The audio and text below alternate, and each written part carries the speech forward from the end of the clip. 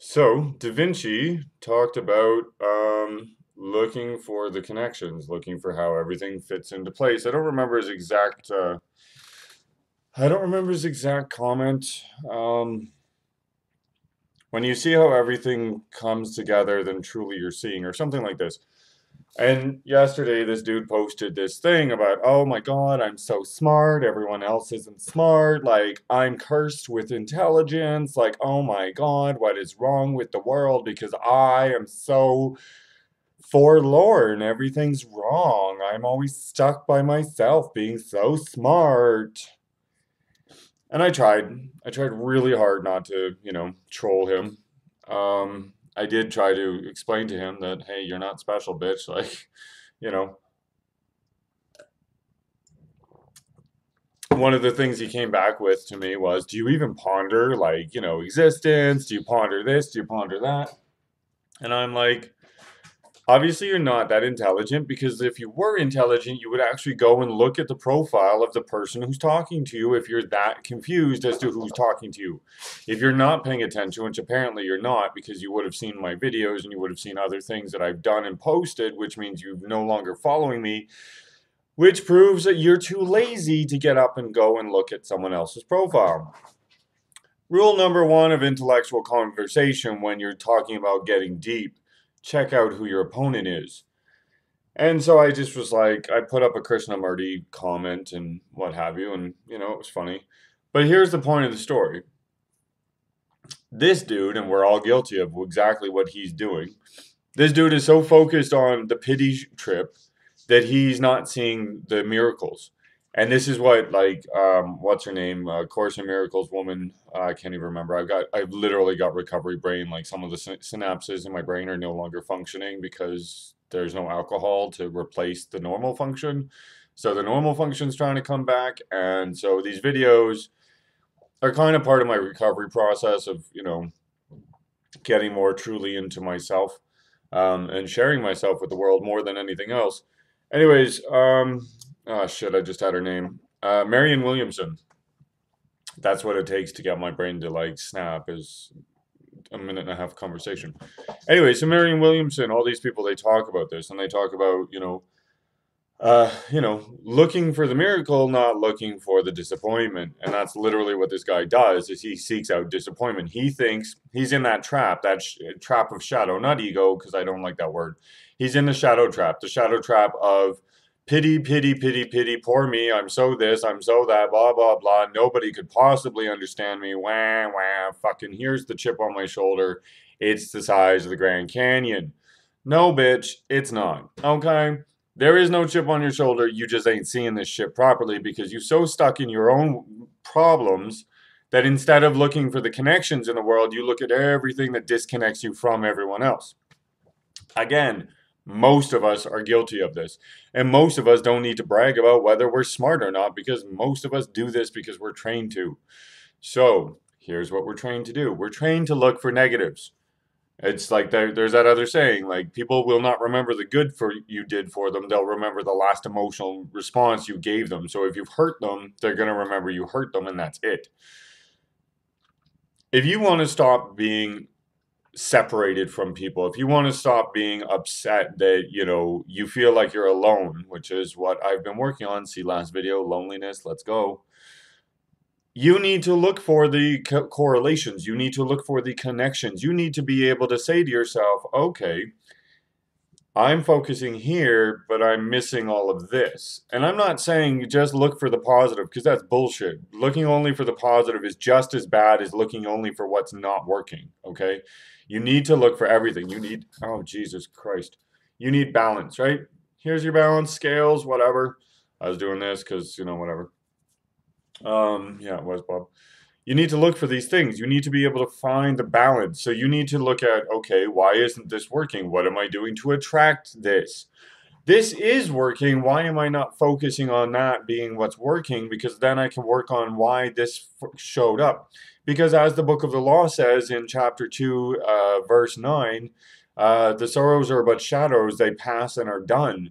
All life is bliss. Problem is we don't see life as bliss. We see life as suffering because at some point we decided that Buddhism and Judaism was true. because we took the fables and we made them into reality. So then we transformed these archetypes in our brain to facts, and now we're just stuck in what we're talking about right now. So one of the things that kind of changed my perspective of this was when I had this dream where, um, in the middle of all of my stress, I had this dream, and in this dream, I think there was three entities. Anyways, doesn't matter. I think there was three, but they said Hashem is always working, and Hashem refers to the Word. The Word is basically God, right? Like if you look at a formula, I guess, is Yod He Vav He, or Yeshua, or actually not Yeshua, because that involves Shin, Jehovah. Now, literally, the first translation of Yod He Vav He, it's four letters. These four letters all correspond to the elements. So you're looking at, earth, fire, air, and water. Okay, so basically, there is an underlying energy that is always moving through us, and as long as we're trying to tap that energy is working with us, not against us. Therefore, technically to speak, there is always something that's helping us move forward, because technically, unless you're, dead, your life is always evolving. So there's always something under there. And that's what I've been trying to get back to, is getting back to that original current, my truth, its truth, our truth, the singular truth. Now, again, that's going to work only for me, because my truth and its truth are going to be a different truth than someone else's, but they will have similarities when you get there. So now I'm like, okay, something's working with me. This actually helps my mental faculty grow, because now I'm like, okay, if something's working with me, then I'm going to work with it. And I'm going to start seeing what is working for me. And I'm going to focus on what matters. And I'm going to stop sweating the small stuff. See how many cliches we can build in this? So when you're out there and you're like pissed off, or you're feeling lonely, or you're feeling upset, or you're feeling whatever, recognize right in that moment, you're looking for disconnection. You're looking for a reason to feel that way. If you're a psychic and you're in the middle of like doing something and you feel like someone's attacking you, or you're feeling some sort of negative, you're disconnecting, because truthfully, if you're on, nothing's going to fuck with you, because if your vibration is so high that you're focusing on your truth, and again, not positive, not negative, because none of that matters when you're in the flow. When you're flowing, all of that shit doesn't matter. It's inconsequential, because even if someone is sending you bad juju, it's inconsequential if you're in the flow. So why would you care whether someone is or is not? That's disconnection. That's insecurity. That's a whole bunch of other things. But anyways, because I've heard lots of psychics be like, "Oh, this person's throwing some juju at me." Fuck, who cares? Like I had a lady throw juju at me at her birthday party because she didn't like me being there, because the guy that took me to her birthday party was like, "Oh, I didn't read the invite, that it was invite only. Sorry." Right? It didn't bother me. I just thought the woman was fucking crazy. That's how you deal with bad juju. As if you actually know the source of the bad juju, you look at the bad juju and you go, "Hey, bitch, you crazy because you sending out bad juju. That shit is not to be fucked with.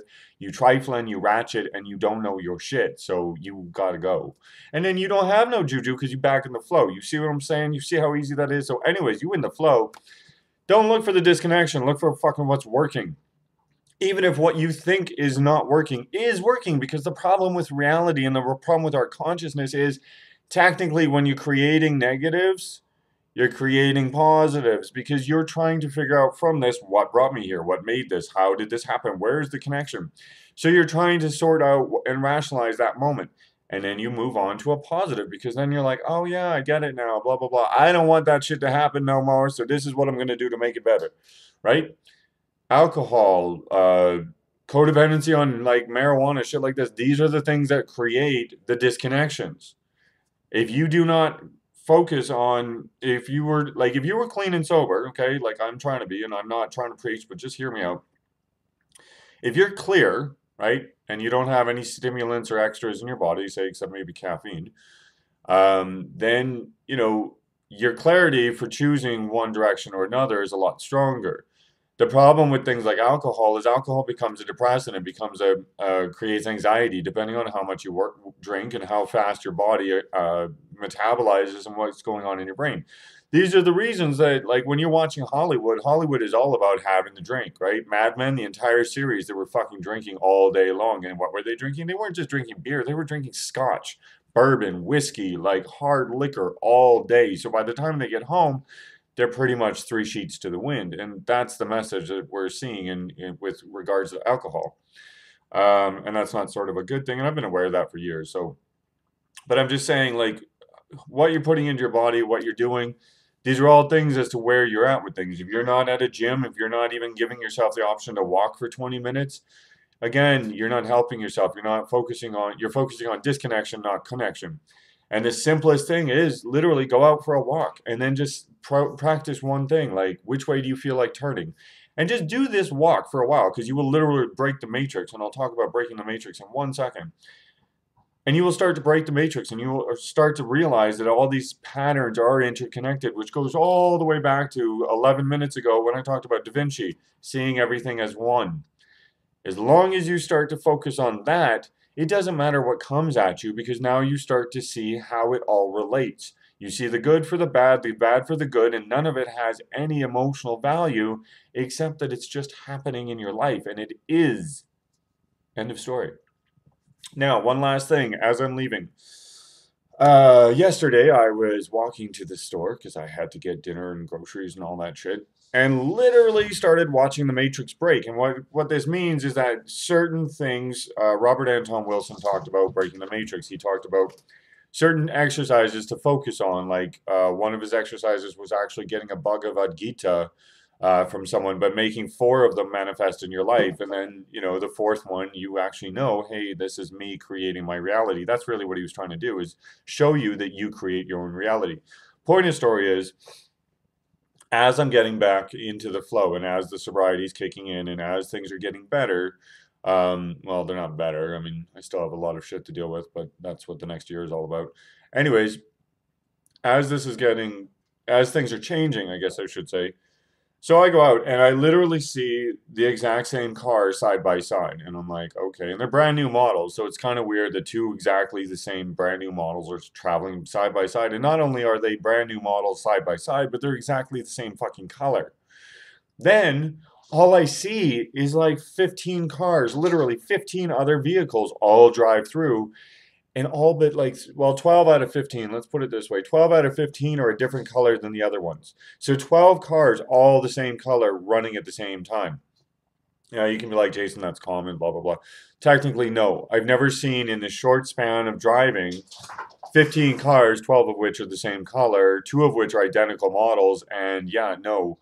Because it was only until the back part where the colors changed on the cars, and all of a sudden, so you have this big blurb of one color, and then you have three different colored cars, and then you have a blurb of the same color as the first cars. That to me was breaking the matrix, and I was like, holy shit. And I seriously started laughing. I was like, wow, here it is.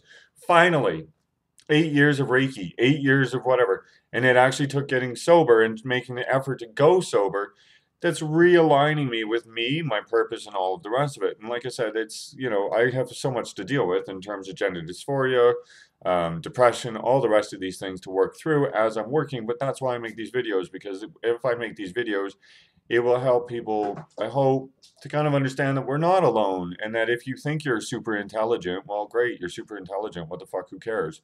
But if you're super intelligent, then look at how to think and look at how to, process your thinking. Because if you're super intelligent and you're like, oh, I'm alone and pity me, that's not super intelligence, bitch. That's just a fucking pity party.